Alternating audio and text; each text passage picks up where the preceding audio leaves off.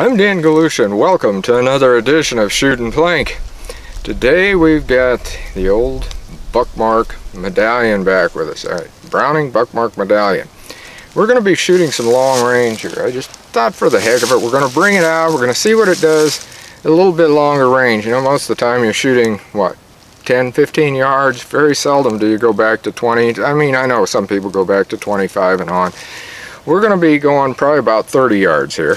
You can see the target up there, I think. We got it there. We don't have the other one up above. I was going to do that, but, well, we haven't done it. So anyway, I've got one of our stickers, like we got on that thing. I'm going to zoom you in so you can see what I'm doing. I'm going to fire 30 rounds. I'm going to fire the Browning BPR, and that's a regular lead point. And that one, I'm going to fire a couple of magazines of that, and then probably the in-between one I'm going to shoot Remington hollow points to the gold bullet, and we'll see how that performs too. So I'm not going to see how well each one of them performs that well, naturally, not until I actually look at this video, but you will, because you're going to be looking right at the target. So let's fire some rounds, and we'll take a look at it after that.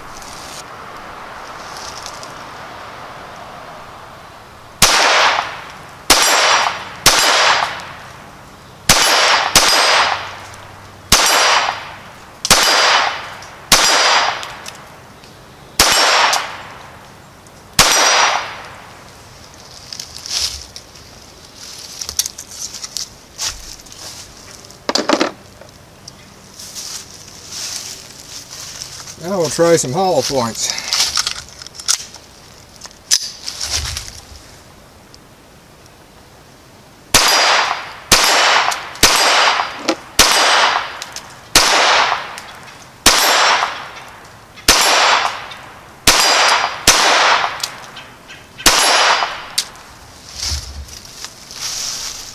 And we got 10 more rounds. Shoot those.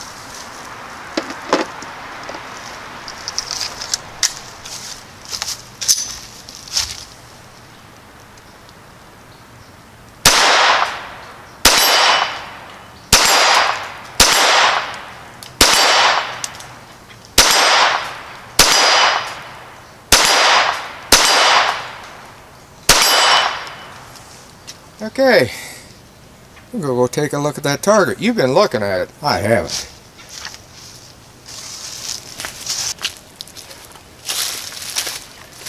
Well, I walked up and got the target. There it is. Like I said, you seen it as it was happening. Looks like I got several rounds. That's what I like about these stickers. You know, that's great, because you can shoot at steel and actually see where you're hitting. You're not just hearing a lot of clanging back there and say, oh yeah, I'm hitting the target. Fine and dandy. If you really want to see how that thing's in there, these stickers are great. I forget what I got them for. Bought them on Amazon.com. There's like 250 in a roll.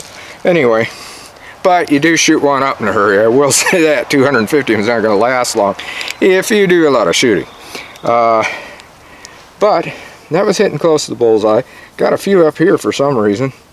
But still, must have all been within this area. So, you know, that's not bad for that gun, shooting a longer distance like that. The Buck Mark's a great gun anyway, and that Medallion is just super. There's no doubt about it. Lay this thing down for a bit. How about that? Pick up the gun too while I'm at it, huh?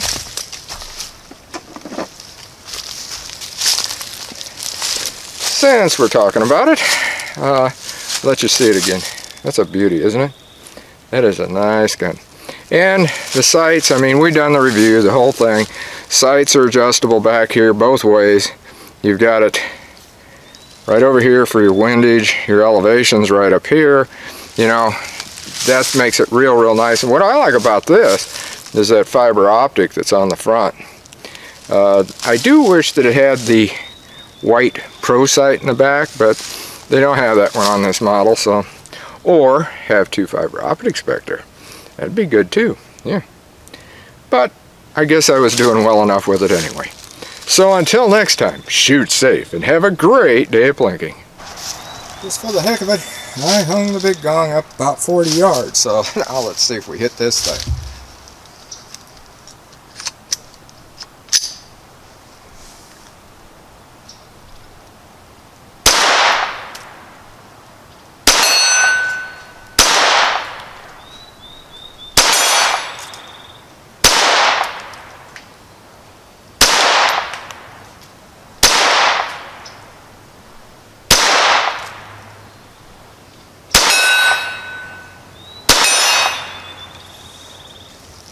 Well, hit it for the few shots. Not a lot of them, but like I said, I'm back 40 yards now.